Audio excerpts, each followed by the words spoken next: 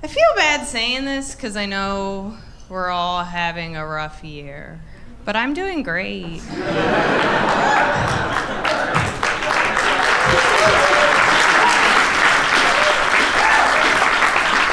It's like been my favorite year.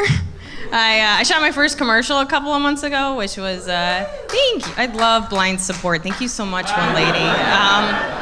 It was good. I'll be honest though, I felt a little inferior on the shoot. I was the only girl that didn't have eyelash extensions, which if you don't know what that is, it's when they glue little pieces of hair into your eyelashes. It makes it fuller and longer, and it looked really pretty. So I asked one of the girls, I was like, how much is that? Thinking it's like $30. She's like, it's $400. I was like, I'll just learn to love myself. That's a lot of money. Like, that's a lot of money for something no dude's never not fucked me because of.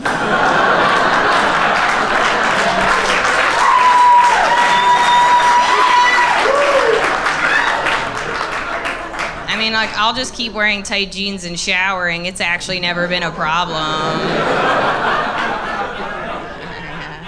My other big event this year, I went off the birth control pill. I was on it for 12 years, and when you're on something like that for a really long time, you actually have a lot of side effects and symptoms just from going off it. So I went off it, it created a hormonal imbalance, and I now suffer from hormonal acne, which if you don't know what that is, that's when you only break out around your mouth. I call it my goatee of acne. I also call it my new form of birth control. It's been awesome. But I've been dealing with it for a year, and for a year I've tried everything. I really have. I've read all the books, I've read all the blogs. Women come up to me after the show, they tell me to put weird shit on my face. I've done it all, nothing works. And I started to lose a little bit of hope until recently, but like I'm at the age where all my friends are having babies, and I kind of noticed a pattern with all my new mom friends. Because they all said the same thing. They were like, I also had hormonal acne, then I had a baby, naturally balanced out my hormones, and now I don't break out. So I started asking questions like, how long into the pregnancy?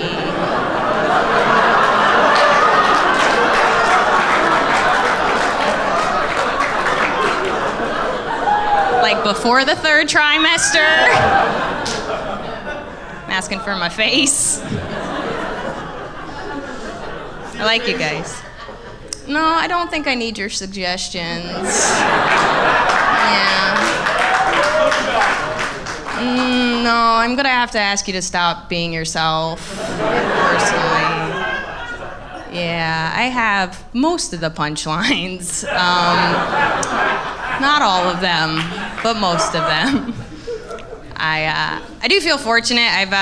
It's been pretty good the last couple of years. I've toured all over the world the last couple of years, and my parents are in their 60s, and they never left the country. So I tried to change that. For Mother's Day last year, I gifted my mom a trip to London the next time I performed there, and she wasn't excited at all. But she's like dead inside and doesn't express herself, so just ignored all the signs. So fast forward, a couple months go by, I'm actually already in London, I'm FaceTiming my mom, and I'm just preparing her for the trip. I'm like, I'll meet you at this terminal, make sure you have your passport, I'd bring a coat. It's actually a very miserable country.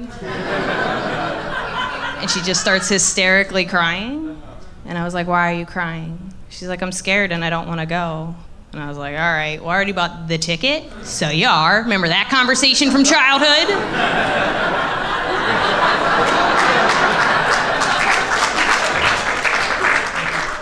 But why are you scared? And she goes, well, first of all, what if my plane crashes? And I was like, Mom, if you die, you die. I don't have to tell you, in your 60s, you've had 5 kids. We're all adults now. We don't really need you anymore. Yeah, kind of feels like a you problem. What else? She was like, ISIS. I was like, ISIS, if they haven't recruited me, they're not gonna recruit you. You've had 2 knee surgeries. Get on the plane, we're gonna look at pale people. It's gonna be dope.